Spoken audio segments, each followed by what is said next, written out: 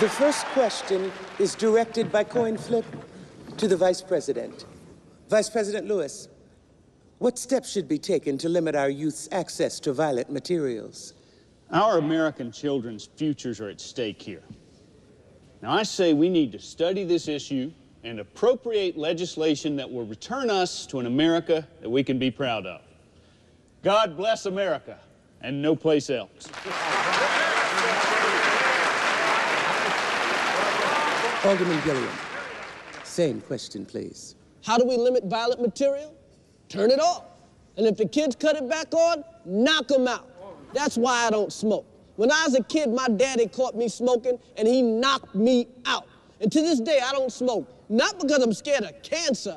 I don't smoke because I think my dad's gonna walk through that door and knock me the hell out. Knock out your kids. It helps.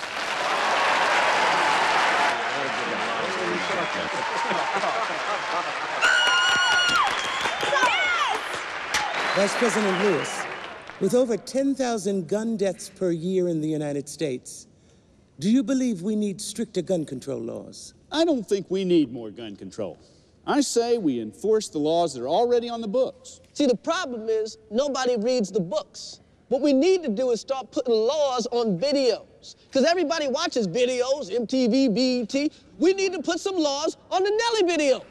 If you had some laws on a Destiny's Child video right now, you could stop crime. We already have gun licensing. But that's only to carry the gun. Well, I say we let the people decide. The people can't decide. The people are too busy getting shot in the ass.